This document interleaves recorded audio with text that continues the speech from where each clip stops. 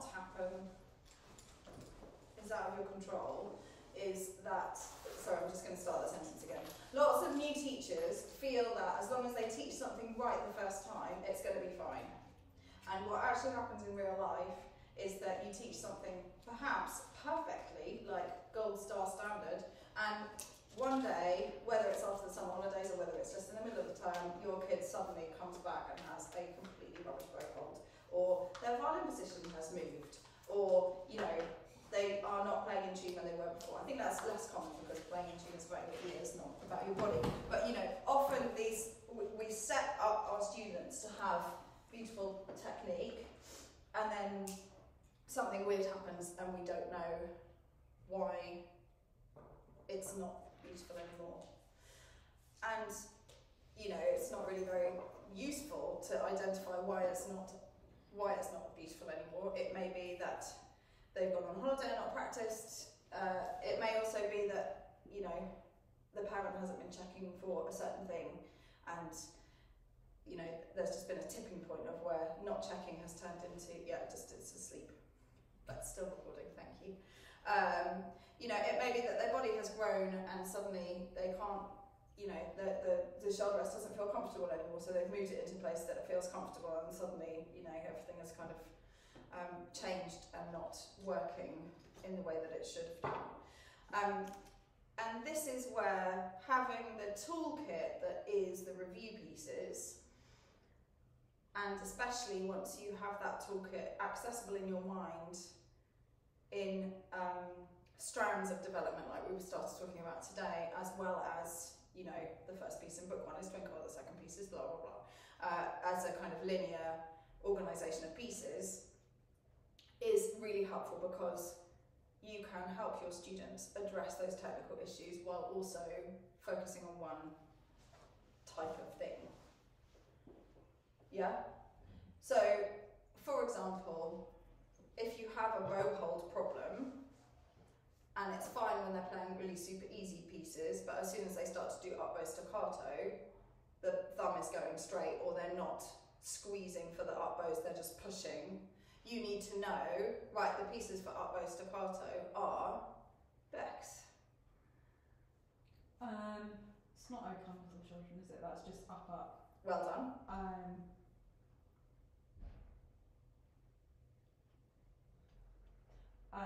Minuet 3. All of the minuets. All of the minuets. Yeah, good. The minuet bowing, we call it. Good. And then Happy Farmer.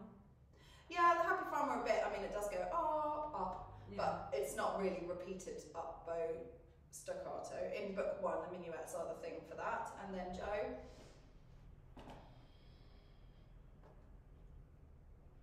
In fact, you said this morning. Yes. Good. And then Ed. Is it Minuet G next? Yes. And then. So, And then what was the one you said? Minuet G. Trio, particularly. Yes. Yeah. Oh, those kind of apples. Okay, the Becca. Thank you. Yeah. So that is your up bow staccato toolkit. And if you've got a kid in book 4 who cannot do up bow staccato properly, which is perfectly possible, you want to take them right back. Can you play beautiful minuets with the right type of tone and bow hold on your up bows? Yes, you can. Right. What happens when we go into long, long ago variation? Then it starts to go, you know, the thing that you will hear if you have a faulty bow hand in repeated up bow staccato, what you will hear is that there is no clarity between the two notes, so you'll hear like, it's almost like it goes din din din, rather than that, because they're not actually getting into the string and then releasing in a coordinated manner, which is obviously why doing minuet is really useful, because there's loads of space and it's slow and it's not just playing the piece they're working on really slowly. And then witches' dance is the other one that's kind of, you know, you will notice in witches' dances they have up bow staccato problems even though it's dotted, because you'll hear that. Yeah? So in an actual lesson, how would this look? Let's say Birdie has been on holiday for 3 weeks, not necessarily without her violin, but you know, it's the end of the holidays, and she comes back and I say, okay, you know, her working piece is waltz. So I say, okay, great, well let's play Judas to warm up, and then which review would you like to play me? And she plays me Long Long Ago, and the variation is sounding like that. What would I need to do in the lesson? So we're maybe 5 minutes into the lesson at this point. We do them at one. Or do a twinkle, Minuet by twinkle. Good, even before that. Check that it's all working. Yeah, that you actually understand the technique. What are the 3 C's, Bex? Oh, the 3 C's. Yes. I've got to start writing that down every week. Coordination? I don't know. No, okay. Kit, do you remember the 3 C's? Or any one of them? Maybe it was a level 2 we were talking about with it recently. I remember talking about the 3 C's, but from Ages ago. Yeah. I remember you asked me in my lesson a couple of years ago, but I can't remember. That is what I'm talking But I about. wrote So it down.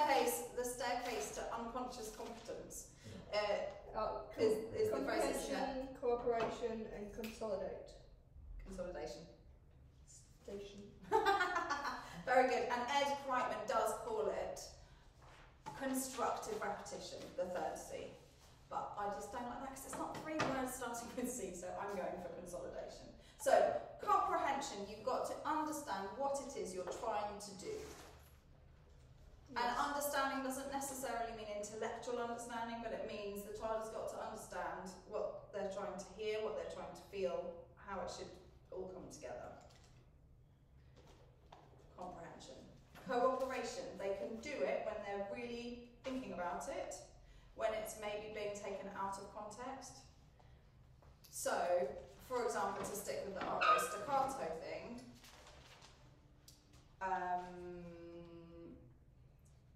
Kit, what would be one of the non-playing exercises you would do to check that Birdie's going to be able to do her up bows in minuet correctly? Good, but before playing it, what would you do to make sure you don't get this? Make sure she's stopping after the. Good, so you might say, let's do some squeezes here. Let's do some squeezes here. Let's do some squeezes here. And then you might say, okay, let's do a nice scoopy down bow. And then we're going to have 2 scoops, so engage, check, is it engaged in the string? Release, is it not engaged in the string? Yeah, okay, and then engage again. So that you're going to get all of those. If you think about every note you play has got to have a beginning, a middle and an end, even though that's so obvious. Yeah, when you actually think about these 3 notes, that gives us an awful lot of things to check. Yeah? So for up bow staccato, obviously check the bow hold is actually the correct shape, but also this is a really key part of that, and you can do it on your finger. Do you remember doing that with me? We were doing it somewhere in maybe level 2. But you know, you want to make your finger very strong. Let's just get in pairs.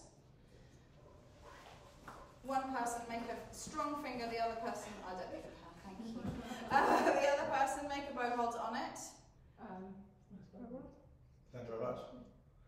Squeeze. And can you do those up bow staccato type squeezes? Lex, could you change your angle so that you're even more helpful? Yeah. Oh, Kit, I can see a very straight thumb there. We go. I was getting there. Okay, so squeeze, just still. No, I'm not anywhere. Bend your thumb. Yeah. That's it. So squeeze, release, squeeze, release. That's what you want to be able to do on the bow. Okay. And then swap. If you haven't already. Yeah. Go. Like a squid, isn't it? Sort of. Yeah. Yeah? Like sort of cuttlefish kind. So that would be the first thing you would do. and then the next step of that is, can you do it on the string and you're looking for the stick going down towards the hair? And then you add in the up bows. And then you add in the down bows. And then you check everything in between. And that's like, you know, very in depth. I didn't realise that pinch was incorporated in at one. I thought it was just the elbow action, but I didn't know. If you just do the elbow, you just won't have the clarity in between the notes. So you'll get, but if you get that faster, that's what happens. So the pinch in the hand is, I always say, like the engine is the elbow, like the driver. You know, your energy and depth comes from your elbow, and the hand is like steering. You know, you can, if you put your foot flat to the floor in your car, you can drive to the end of the road without touching the steering wheel, can't you, really fast? But then as soon as you've actually got to like go anywhere other than straight, you're going to need the steering as well. So your hand does the sort of fine stuff and your elbow does the big stuff.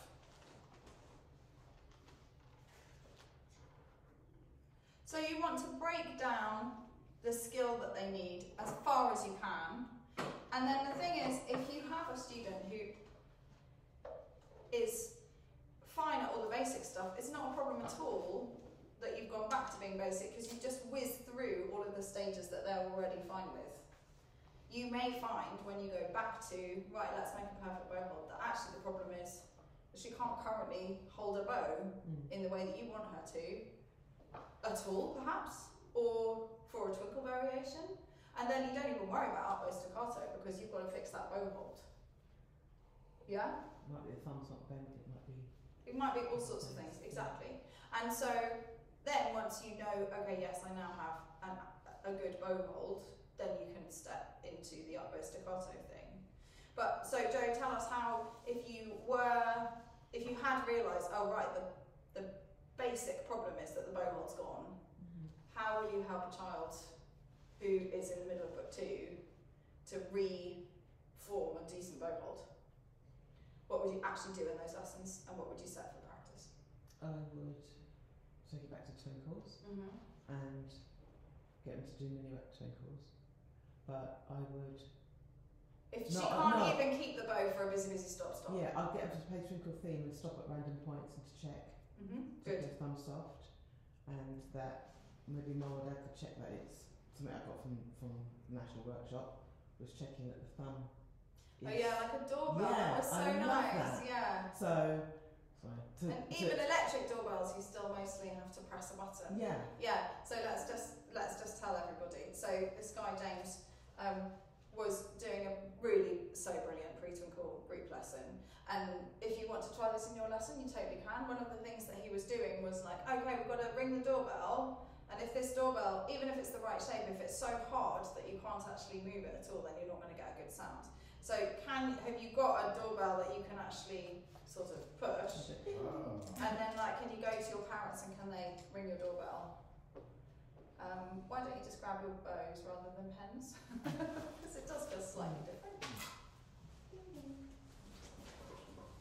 Which is up my alley, isn't it? Doing stupid sounds. Well, and the children love that. Yeah. So absolutely. I think the parents really like it. Yeah, yeah. And you know, he was doing, can you do the doorbell on your head?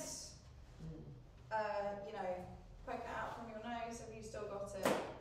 And it's very small. It's not like, you know, just exactly like a doorbell. You don't want to have to be able to press it like a whole centimetre. And we're talking about pre-twinkles, so they would have their thumbs out. Yeah. So I would find that difficult to do. I'd find that very difficult because... Difficult to do what? No, physically feeling it for myself, it's easier to do it with the thumb on the inside because I can really... Yes, it definitely but is. on the outside, I don't know how I would... Basically, I guess when you're on the outside, what you're checking for is that it's not just really tense. Yeah. Yeah, it does go a bit, yeah.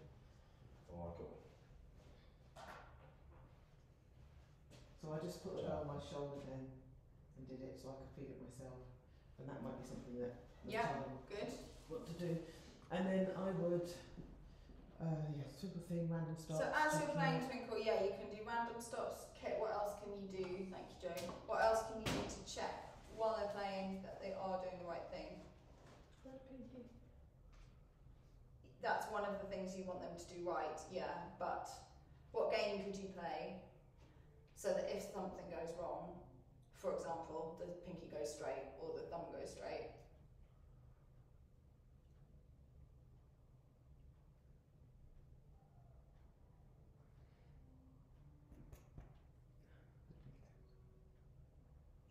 Yeah, I mean, what will you do while they're playing you Twinkle Theme, for example, if you see that their thumb has gone straight? Well, A, you have to be looking at their thumb, which does mean normally sit on the floor. If that's the one thing that's causing the most problem, I'll turn that into a flag game. And that's caused a problem. If that's the one thing that is the problem, Oh, good. if that's the origin of the problem, that's where it's starting on. Okay, we're going to do this, and any time your thumb's straight, I'm going to the flag. Yeah. Well, the flag game, that is exactly what it's designed for, is to stop you having to say, no, stop, your thumb's gone wrong again, all of the negative, horrible things nobody wants to hear. Turn it into a game, thanks, you gave me a wave, and they'll fix it, and they'll want to beat you much more because you're pretending to have a good time than they would do. You know, you run the risk if you're just like, no, come on, fix your thumb, they're just going to shut down. Often. Good, and so then if you've got a child who, however long it might be 10 minutes into this lesson, it might be 2 weeks later, can now, okay, yes, I can play all of my twinkles with a perfect bow hold. What happens next? Bex. Oh, sorry, say that again. Sorry. So if you, it's alright, you've gone from having a child who can't really make that bow hold anymore, can't keep it while they're playing, to a child who can, because you've used the flag game, you've talked them through, you've reviewed what they're actually looking for. And so they can play all of their twinkles, playing the flag game, there's no problem, they can do that perfectly. What's the next stage for a book 2 kid who's having bow hold problems? Cool. Next would be going into pieces. God, I mean, like, they're all good for practicing a good bow hold. So I'd sort of review some book 1 pieces to start off with so that it's really easy for them to keep. Exactly. I mean, it sounds really obvious, right? But this is what a lot of people don't do, which is why we're talking about it now. If they can do a perfect twinkle, don't be like, right, let's try a minuet. Be like, okay, let's try lightly row. Let's try go silent roadie. Let's try long, long ago. You know, you might not work through every single piece, but you do. You know, the progression of the pieces is very well set to introduce difficult things at opportune times, like good times for those difficult things to come in. So if you are using the review to reteach something and to refine something, you want to keep, not every single piece, but you want to keep that kind of broad structure of like, right, we've done Twinkle, we can do Twinkle, great. Let's see if we can do 3 really super simple book 1 pieces. Once you can do 3 super simple book 1 pieces, maybe in a row before you move on. Well, how about if we just introduce the D string and the G string? Can you keep that perfect bow hold on etude? You may find they can do long, long ago absolutely perfectly, and as soon as etude is introduced, it's all over the shop again. Because, Ed, every time I do that to you, you're like, I am doing it to everyone. I know, but it's just I'm following threads and then realise I have to think. Yeah, that is. It's the struggle is real today. So if you're getting into etude and it's fine before that, then what is causing what could be suddenly the fear of it. So if they're quite short strokes, we've already covered short strokes before, so it shouldn't be that. If it's with the left hand, concern with the left hand, are you gripping and moving your shoulders in and losing the position of where the bow should be, so creating a more sort of tension. Good, so it might be because the left hand is just harder. Yeah. What else could it be? More the string crossing? Etude, which one's etude? It's more string crossing, isn't it? It's got perpetual motion, so it's etude, and there is the string crossing.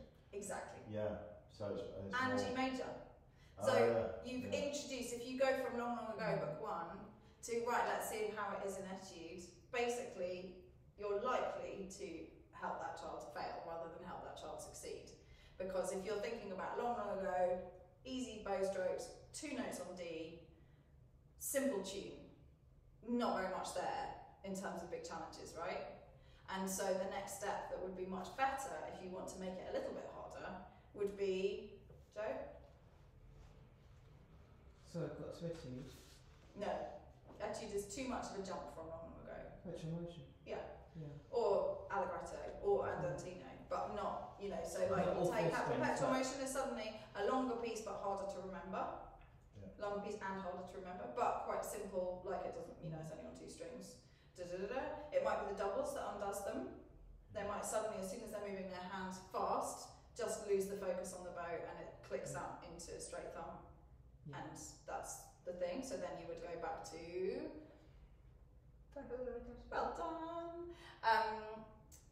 And then you build up, yeah, right, let's try allegretto or andantino.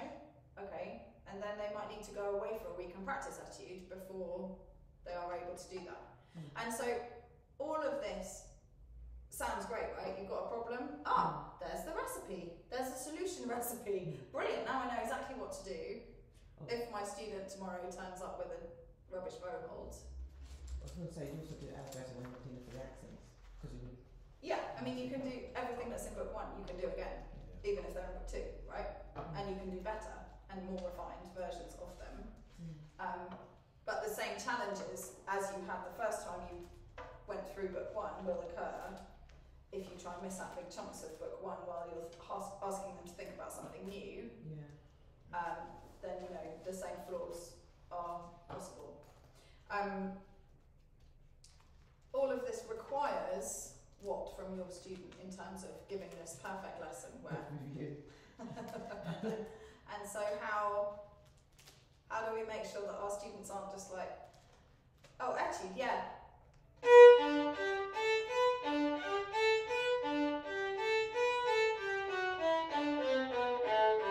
Like, yeah, very good.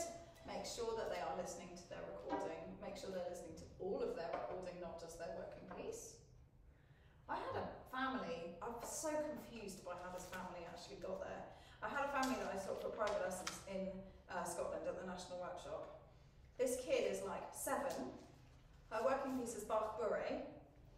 She can barely play a twinkle variation in tune with good posture and good tone, like everything is all over the place, and yet she's so young and she's managed to get to Bach Bourrée.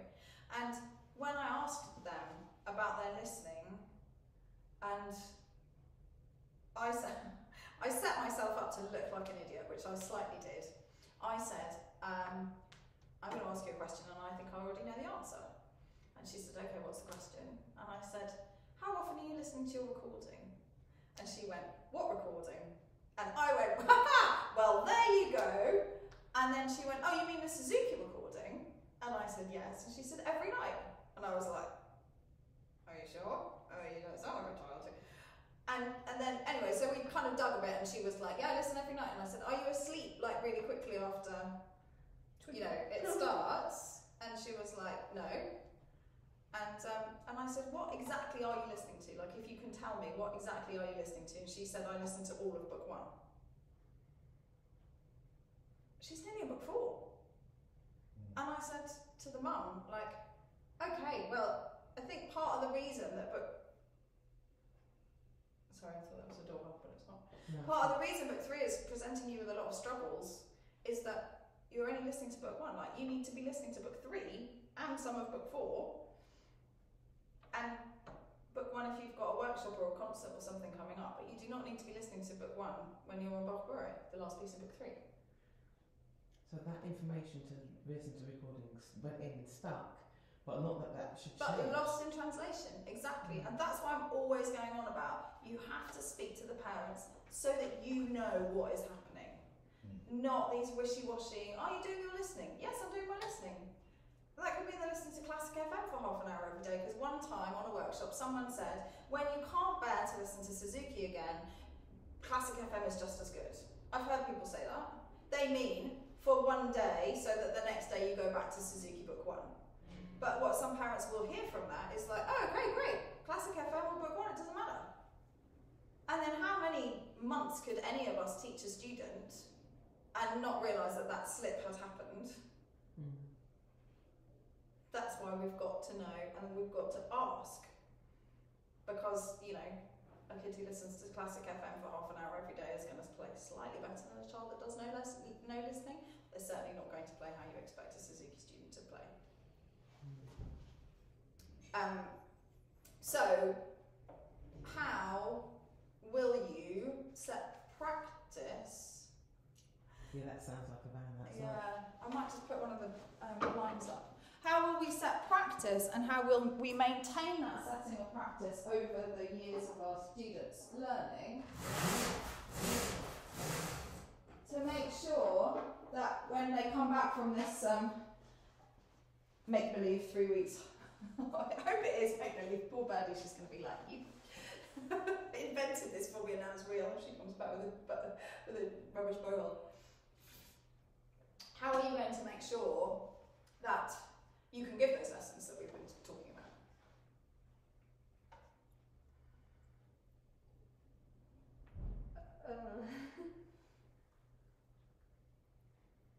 Run the whole question again, please. So, here's the scenario. You've got the student who's developed a problem with their bow hold. Yep. You know what you need to do in order to help them with the bow hold. You've gone through, this is exactly what your bow hold should be, like a little mini pre-twinkle lesson. You've gone through twinkle to find out whether they can keep it. They've got to whichever review piece, they've got to whichever review piece they can get up to, and then it's all fallen apart because they don't know their review pieces.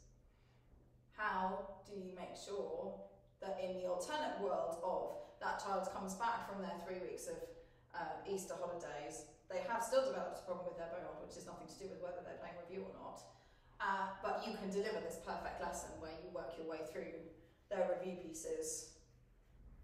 What do you need to think about in all of your teaching up until that point, so that that point is available to you whenever you need it? Set different pieces for review each week. Good. So how are we, like, what review are you setting in practice? Like, what would you set for a child who's on perpetual motion? Like go tell on roadie. But or like something. week in, week out, what do you want your children to be doing when you're not in front of them in their lessons? What do you want them to be? How does this review thing look like? What does it look like in their practice? What you mean, like, so one day they do one piece, the next day they do another piece? Yeah, you could have them do like a different review piece every day, working their way through. Yep. Okay. Do you know what number piece perpetual motion is? I know where it comes. Yeah. I think it's number 9. Something like that. I think it's number 9. And there are 5. Sorry. No, Oh, sorry. 6 is nice on. I know that much. 7, So 7. 8, 9. Yeah. No. Yeah. So then there are 5 extra twinkles, right? Because twinkle theme is only like a twinkle theme, and all of those twinkles is 1. So that's actually 14 pieces. So if they're playing 1 piece each practice, even if they are practicing every single day, that's 2 weeks in between playing a piece and then playing it again, isn't it? Unlikely to keep it in there. Depends how much they learn by ear. Like, some kids will just know how it goes and how to play it just from listening. But what do we think would be an average amount of practice time that a mid-book 1 student is spending on violin practice, Ed? A mid-book 1 student. Yeah. Obviously, there's a huge divergence, but as a kind of middle road. Mid-book 1 student, this is just on playing, rather than listening or anything else involved. Yeah, their actual practice. Their actual practice. I mean, I'd be amazed if they all did 15 to 20 minutes every day. But quite a lot of them probably do 10 to 15. 10 to 15. 10 to 15 minutes, yeah. Yeah. So, it's going to take... So what are you going to set in that 15 minutes practice? Kit, what is some of it? A twinkle. Maybe 2? Yeah. Yeah. That's... Like sort of lightly row or something. A review piece? A review piece. A review piece, yeah. So, okay, if we do 2 twinkles, that takes about 3 minutes. And another review piece, most of them are under a minute in the first half, so that's 3 minutes. Yeah. Joe? I will set them coming to children, just because I think it's a piece you should do all the time. Okay. For to get ready for later in the book. And I would set them another piece that doesn't start in the middle of the hour, because otherwise they think all pieces start in the middle. So Good. something closer to the rhythmic nature. So at the moment we're doing 1 or 2 twinkles and 3 review pieces so far. Yeah. Good. Ed, what else?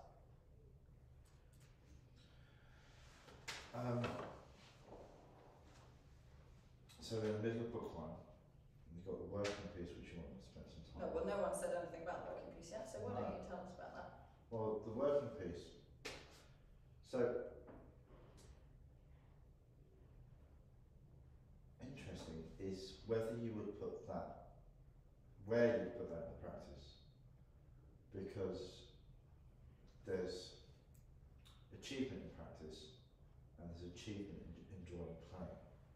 So where do you want you enjoying playing going into it, and do you want to the Okay, let's not worry too much about the order at the moment. Let's Yeah. just get nut down what it is that would be in the practice. So far we've got 2 twinkles, 3 review pieces. What does it look? What does the working piece look like? Well, if you've got practice boxes, so you've got to do the practice boxes. Good.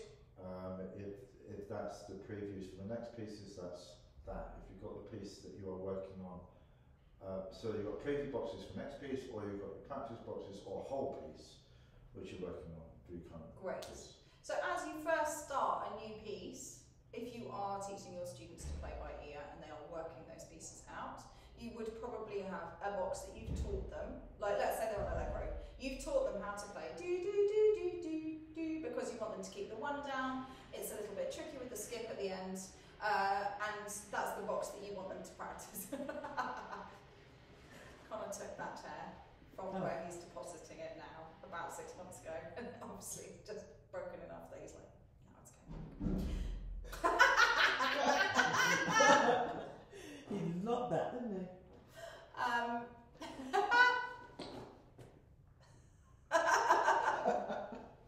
And then, okay, let me regather my thoughts. So if you're just starting a new piece, you will have the box for that piece, and you will send the family away and say, see if you can work out the first line. Yeah? If you're teaching Allegro, hopefully they'll work out the first, second and fourth lines are the same, so they'll come back going, we can play everything except the middle line. And then that would be the bulk of the practice on the working piece, would be 5 or 10 repetitions of do do do do do do, and then working out, making a few mistakes, and then hopefully being able to play at least a line having worked out. Yeah? And that changes throughout the week as they get better at. There are fewer mistakes because they're not working it out. They're actually starting to have learnt it, and then the next time you see them, you might give them an exercise to practice playing on D string because the D string pieces are coming up, and say to them, right, I want you to learn the 3rd line this week, and then the next week they might come and get their credit, or they might need another week of polishing it all up. But in that last week where they can play it start to finish, you would introduce a preview for G major, for example, at this point. Yeah? Is this making sense? Everyone's like slightly glazing over. Yeah, I'm just still confused about the review things, but we can talk about it later. Do you mean what is in each piece to review, or do you mean Just the whole thing. what Kind of. do you think the concept of review is? Well, obviously, to go back and do that, but I don't really know. I think maybe you think it's more complicated than it is. Probably. It just means that you keep, once you've learned the piece, you keep playing it regularly in practice in order to be able to use it as part of this toolkit for thinking about your bow hold, or practicing different dynamics, or practicing with your bow upside down. I mean, whatever. What was the word you used? The posh word Proprioception. Proprioception. No. Proprioception. Procreation. I know it wasn't procreation. Proprioception. So it's a question of, I've forgotten that word already, so I need to review it, so I can remember what that word is, and I'll probably forget it again tomorrow, unless somebody's there to remind me that we talked about proprioception. Or you're looking at So can you text him tomorrow saying it's proprioception? What was that word? And then the question of, can I use this word proprioception in context of a sentence, other than asking about proprioception in a sentence, Yeah. and I might get it there, and then suddenly I've reviewed it 5 times in the last minute, and it's almost there. And we'll test you tomorrow to see if it's gone in or not. No, I'm joking. But yeah, that's a very good analogy, thank you. Does that help? Yeah, kind of. So say if I was because with the teaching points, I don't understand that. And You do understand the teaching points. no, but the review part in the teaching points, the review piece for the thing, whatever. So say if it's Mason, so obviously the piece before, all the pieces before would be review. Mm-hmm. So is that all really? and obviously like fixing up, like getting it better. Yeah, so review just means that you've already got your credit for it, or you're not working on it as your working piece anymore. The thing we were doing this morning, like with the slurs, so once you get further on, there are specific pieces that will help you to get your working piece to understand how to do that properly. So, for example, if you are on minuet 3 and your slurs, or let's say if you're on waltz in book 2 and your slurs aren't very good, aren't very clear, and good tone, you can go back to minuet 3 and be like, okay, this is the piece that you can practice your slurs in because it's easier, and it will help you because it's got so many slurs in. Whereas you could go back to Happy Farmer and there's only one slur in it. But you would call that review? Yeah. Okay. Can I, because actually there is something which, I don't know if it's part of where you're playing with, is that when each piece is discussed through teaching points and what it is and where it's at and we're sort of writing it out, there'll be points we say, on review you would do this, you move on from this piece, but on review you do this. So it's a question of keeping things in review. It's not necessarily just to fix a problem, you're just keeping things together. Yes, also to refine them. To refine them and get them better. So there are things in the wording of how we approach them. We say we do things on review. The use of the word review is not. It's the action rather than. Yeah, it's a verb as well as a noun. Yeah. Thank you for the correct. Yeah. It's a doing word as well as a thing word. Yeah, absolutely. So that's where some of the confusion can be. I don't know if that's where you're at. Okay, and remember, if you're in book 2, you shouldn't be playing book 1 pieces like you're a book 1 student.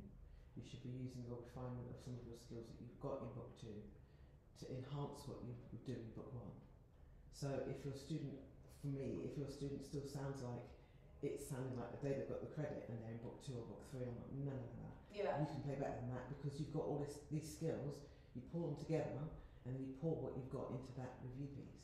And it gives you a chance to do it with something you're supposed to know more, because you've done it more, so you're more fluent with it. Like learning how to speak with an American accent, I guess, if you ever wanted to do such a thing. Well, or just learning to speak. Like, we don't learn how to say mummy and daddy age 2 and then continue to use that same inflection and difficulty in pronunciation by the time we're 5, 10 or 25.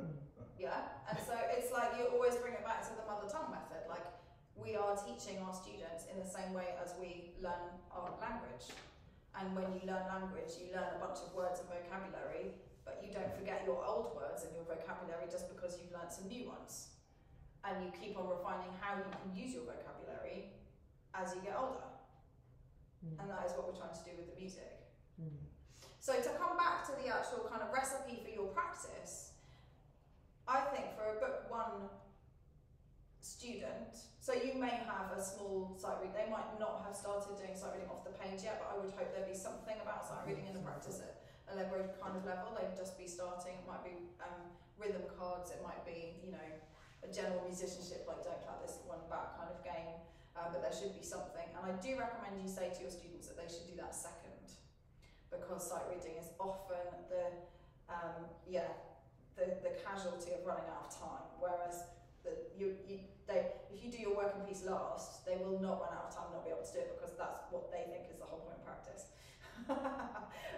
So they will make sure that does happen. So if you're in a 15-minute practice at that level, it's very easy to think, oh, they're only 5, they're only 6, they can't really do very much. So we'll do 1 twinkle, 1 review piece and the working piece. And actually that's about 4 minutes of practice. And obviously in 15 minutes of practice, there's probably only 10 minutes of practice happening. But if you can get, you know, what could we do in 10 minutes in early book 1? 2 twinkles, 5 review pieces, 1 practice box and a playthrough? Probably. They're really, really small and short actual amounts of time that these things take. So you do definitely want to try and get, even by the end of book 1, I want them to be playing their review pieces every 3 days at the least, really. You know, so they're playing like 7 or 8 pieces each practice. And that's the bit that should be pleasurable, as long as they haven't forgotten them. And that's when people say, I hate review, and it's like, Do you really hate a piece that you can play really beautifully and easily? No, you hate the piece you can't remember. Yeah. And then occasionally they do also hate a piece because it's difficult. But you know, most of the time it's because they can't remember it.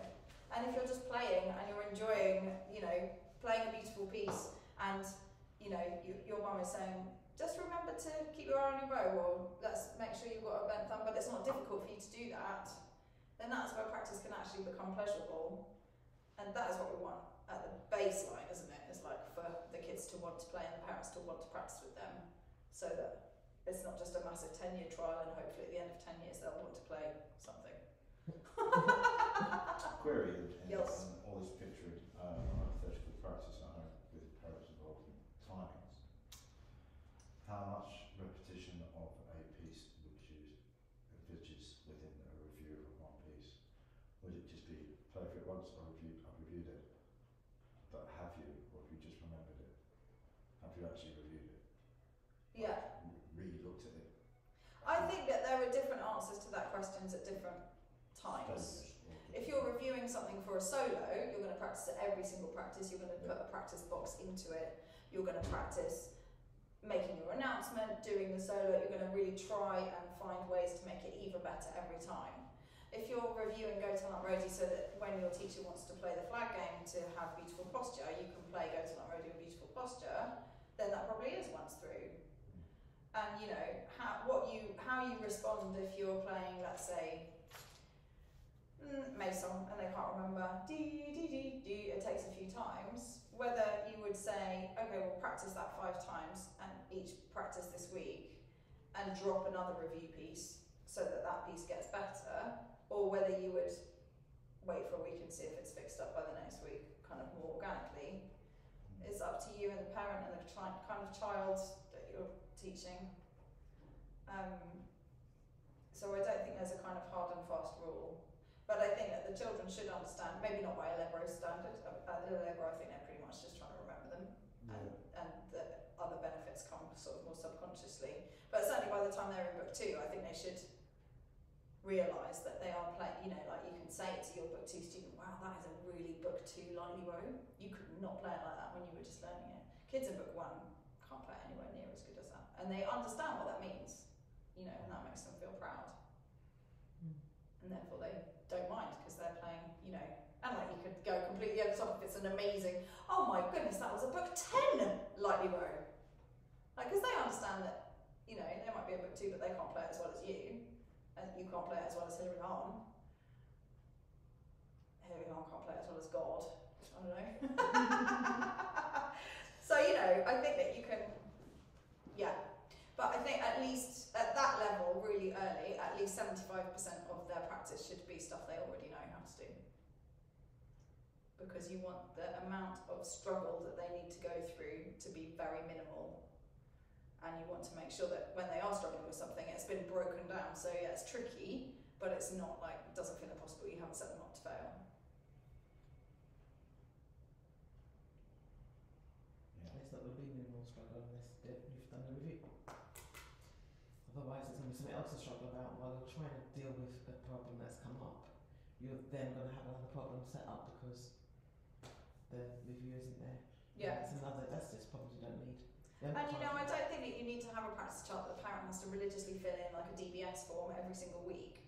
But I do think that, you know, using lucky dip cards, ask the parent to make lucky dip cards and have 2 envelopes, one the ones you've done, one's the ones you haven't done, so that you know that by the time they get through all of them, they have played all of them, they're not just, you know, taking that special one that they know's got that particular crease and that means that it's a Allegro and they pick that one out every time.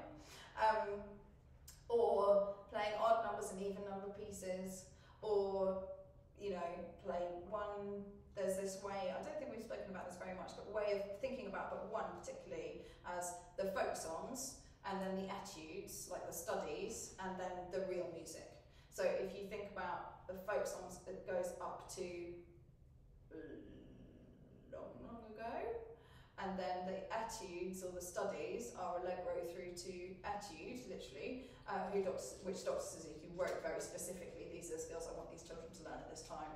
And then after etude, you've got the minuets and Happy Farmer and Gossip and Bot, which are like the proper So you're going to do, I don't know, 2 folk songs, 2 etudes and 1 real piece each practice, and put them on rotation. But just something that means that you know that they're getting through all of those pieces. Questions, thoughts?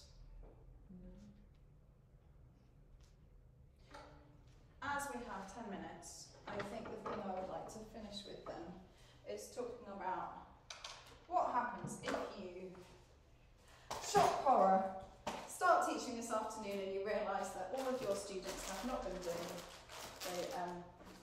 a review in the way that you hoped they would be doing, and they can play 3 pieces rather than 10 pieces. So that's another thing to mention. For me, for my students, and this has worked very well for me for a long time, I keep a book's worth of review in hand. I'm not one of those extremely hardcore teachers who is asking their students to review all of the pieces they've ever learnt up to book 4, which some students are asked to do. I'm not sure how many of them actually would do it. But a book's worth, and then there are certain pieces that are always so useful that they just keep them in. Mostly also they come up so often at workshops and in groups and stuff like that, that they don't really have to play them in review at home, they just kind of know them because they're kind of core pieces. But 1 book's worth of review. So if you're on the 4th piece of book 2, you play from the 5th piece of book 1 up to your working piece. And then let's quickly, which core reviews would you want to keep in hand, maybe not every week, but which ones are the ones that you want your students to be able to play even when they're in book 5 from book 1? Twinkles. Obviously. Thank you. Can someone turn the camera around? Oh, yes, thank you. I hope it's the right angle. Yeah, it's good. Allegro. Good. I think I would, Ed, would you mind getting that? It would be someone with 400 violin sponges, I think. Someone with what, sorry? 400 violin sponges. Right, okay. Between Twinkles and Allegro? Okay. Maybe. I would say most people probably don't keep that in review, but I think Go Tara is just a really helpful one. Yeah. It's so simple, they don't really have to work on it. You can do it in different positions, you can do it in minor, exactly. So then Allegro, Kit, any thoughts? Etude. Oh, missed no. Thank you, Ed. You can just leave them there both up. Did I find? Yeah. No. Thank you. They end up in my room anyway. I would say the nicer version, yeah, is perpetual motion. It does most of the same things. And also, again, if you're thinking about book 2 and 3, perpetual motion is really handy because you can play it in 3rd position, and 4th and 2nd and 17th. Whereas Allegro and Etude, you can't so much because it just doesn't sit under the fingers like that. It being 4 strings, etc. Good. Any more? Minute 2. Why? I mean, obviously, it's a really good piece. That's why it's an exam piece. 3, double down. It's just got stuff in it that is useful later. But think about book 2 and 3. Mm. Which of the minuets do you really need to keep? 3. Yeah. So if you're going to if you're talking about a book 4 student, for example, Yeah. the ones that they need to remember, book 3, minuet 3 is going to come up a lot more. And then lucky last. Go on. Yeah. Why? She's got everything. And you're not wrong. Well done. Ed, why would you need Gossip Gavot when you're in book 5? Well, the first thing introduced in Gossip Gavot, which is before, no. Joe? You've got Graduation. Graduation. Nothing to do with what's in it, just practical. When you graduate level 5, you're going to have to play level 5, level 4, level 3, level 2, level 1. That's what happens in the concert. Oh, I see. When you graduate level 10, 10, 9, 8, 7, 6, 5, 4, 3, 2, 1. So Gossec is always in there, and that's why it comes up often at play togethers and stuff as well, is because it's expected that the senior students know it. Same with Menu NG, same with Barbary, because they do have to review it once every so often towards graduation. And then plus 1 book's worth of pieces.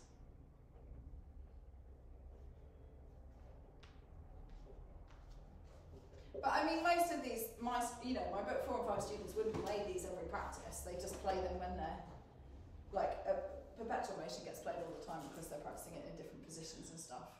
Menu at 3, if they're in book 3 or 4, they'll probably still remember it. It's probably still one of their reviews from book 3. The Twinkles they never stop playing. But, you know, these, they just kind of pull out when they need them. Really doesn't take them long to get them back under their fingers if they've been playing them for that long. So, the last thing I want to do, and is 3 minutes long enough? Probably not. What do you do if you, what are you going to do if your student comes back this afternoon and they've practiced every day of the Easter holidays, but they can't remember any of their reviews, they can only play their working piece? Let's say end of book 1 student. Listen to the recording. Good, check the listening, excellent. Listen to the recording in the lesson. Could do. And then play it. Okay, so if you're going to reteach it to them, that's going to probably take you quite a lot of your lessons. Let's tell them to prepare it for next week. Exactly, right. So if we imagine, I'm not going to write up all of the pieces, but so if we imagine that we've got a child who's on Minuet 3, and they come back and they say, oh no, we haven't done that review, oh no, we haven't done that review, and you say, what actually have you reviewed? Oh, last week I think we did a Twinkle, didn't we? And you realise, oh right, I've really taken my eye off the ball and I've got to sort this out. If you just say to them, okay, so next week I want to hear loads of reviews, can you come back with all of book 1 fixed up? They're going to be like, not on your Nelly, because that's totally unrealistic. So what you are going to say to the parent is, in the front of your book 1 is the contents page of the pieces, right? I want you to spend a practice this week trying each of the pieces, and then I want you to put an A or a B next to the name of that piece. A means you can get from start to finish, yes, with some mistakes, but you can play that piece. B means you cannot remember how that piece goes, it needs to be relearned, right? And so then after this 1 practice, it might take 2 practices. After these practices of like assessment of each of the pieces, you're going to have a list of A's and B's, or maybe you have 1 A and 9 B's, but it doesn't matter. Then what you're going to do is you're going to pick your favourite B and you're going to practice that like your working piece until you can rub out that B and put an A next to it. And then you're going to play both of your A's and pick a new B and work on that. So if you're imagining that your ideal is that they're doing 8 reviews and their working piece, and the practicality, the reality at this moment is they're doing no reviews, or 1 twinkle, and their working piece. What you want to do is get the balance readdressed, and it takes time to do that, yeah? So you play all the pieces that you can, or you play half the pieces that you can if there are more of them. Then you pick 1 piece that you want to just move over into the A column. And then once that column has had 1 more piece moved into it, you pick another piece. And then it might take you 6 months to get to the stage where all of your reviews are brilliant. But you will do it, and your child will not be having screaming fits every practice.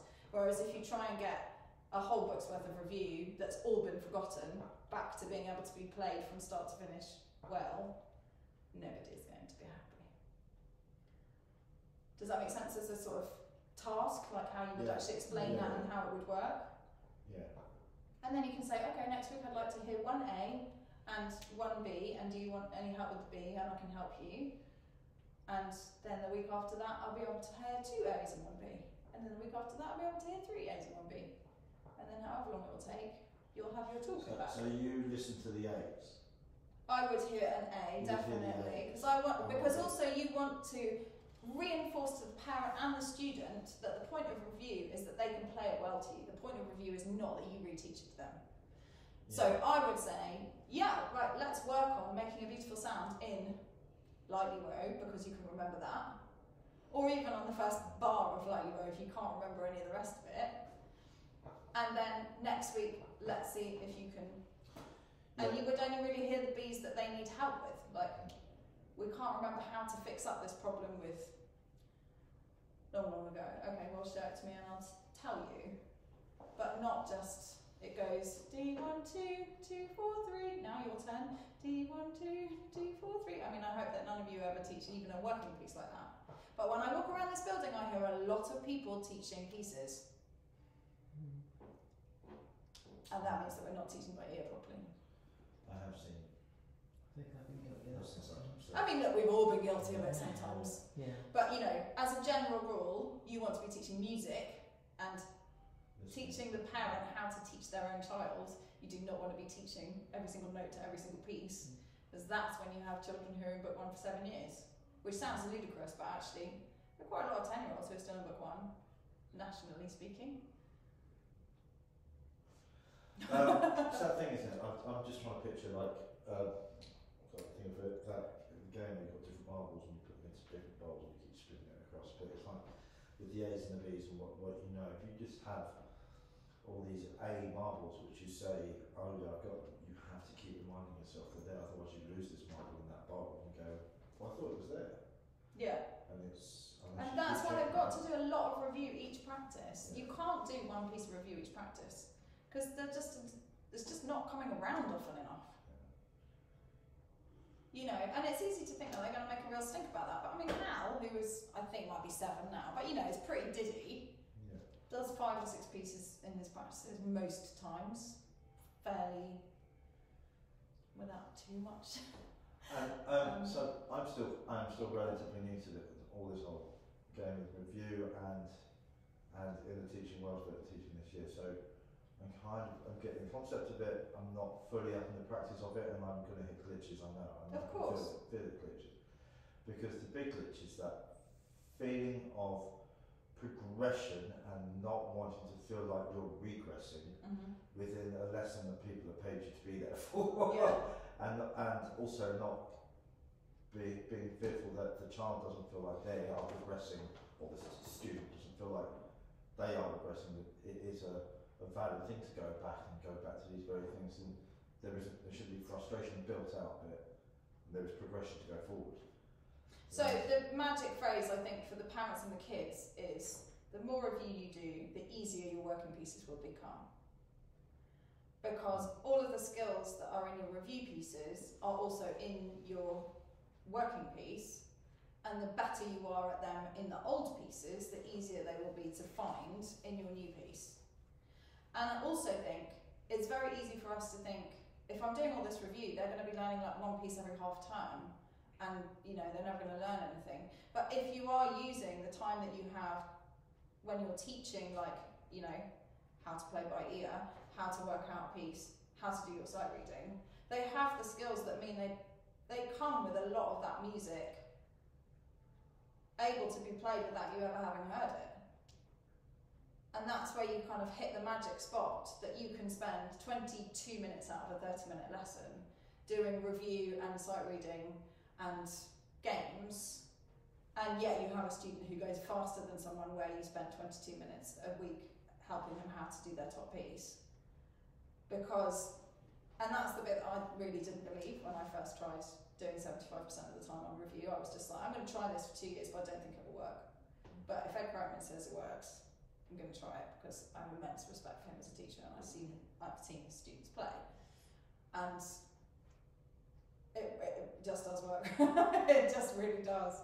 Like, they, you know, as long as you've got the core ingredients of learning to play by ear, being able to understand the written music for whatever level they're at. They're not using music reading really until book 3 to work out their Suzuki pieces. The listening and the preview, so that you are helping them with the bits they're not going to be able to work out. It really does come together as like the perfect combination, which means that they can really fly. Can I ask, I know probably part of the answer is going to be I need to keep more of a check, communicate with parents as to what's happening at home. But I'm finding the temptation is, especially for some of the newer students who don't have as many pieces under their belt or as much experience, that the parent helps them so much to work out the notes, but the child isn't doing it. The parent's just working out the notes and writing the numbers down and give it to them. So what can I do to help that not happen? describe what we'll do. I'll just pretend that that's you. Yeah. Right. This week, you are going to try and work out the first bar of your new piece, and Mum's not even allowed in the room. So you're going to do your practice, and then when you've done your practice and it's time to do that part of the practice together, you're going to say to Mummy, well, Mummy, Joe says now you have to leave and I have to do it by myself, and then I'll call you back in and I'll show you what I've worked out. And then Mum understands that they're not supposed to be doing that. I hope they already understand they're not supposed to be doing it, but they're kind of guiltily, secretly doing it. Yeah. And you say, this is how your child is going to learn actually to play by ear.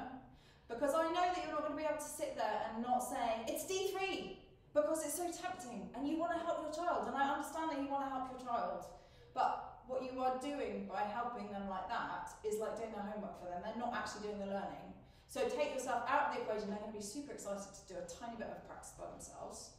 And say, okay, I'm going to set the timer. You've got 3 minutes to try and work out the first tiny bit of the next piece, and the only information they need is what the first note is, and you must give them that, because otherwise you get like people coming back playing Lightly Row starting on, 2 instead of E or whatever.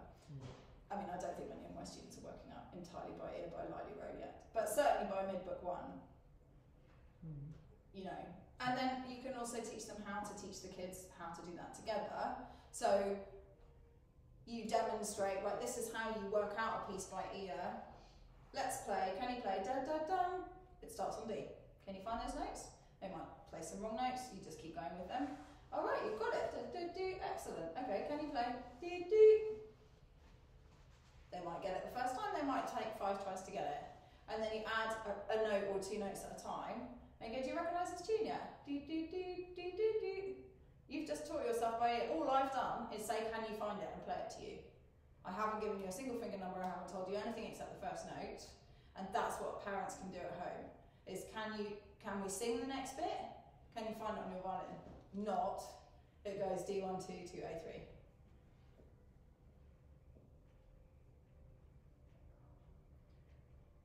All right? You're welcome. Okay, you two are all fine for group? I will be watching, but then I can't stay right until the end because I've got a class at 5:15 somewhere else. So, it starts at 4:20. 4:20. We're going to do the warm up. We've got basically by the time they're tuned, registered, bowed, and doing a quick rubber chicken, it'll probably about half full. Yeah. So we've got. Who's going first? Let's go first. 10 minutes, and I'll finish off. Great. So why don't? Is it okay with you if I just leave you both a voice note with feedback? It's going to be very lovely feedback, obviously. But I just don't really have time to hang around and then talk. I'll just be like, yes, well done, great, I've got to go. Yeah, that's not ideal. Okay, brilliant. Cool. And then what's useful, I think, if you do that yourself as well, so just take a moment after it's happened to write down, I thought I did this well, I felt I messed this up, or I wasn't sure what I was doing about this, just do a bit of self-assessment too.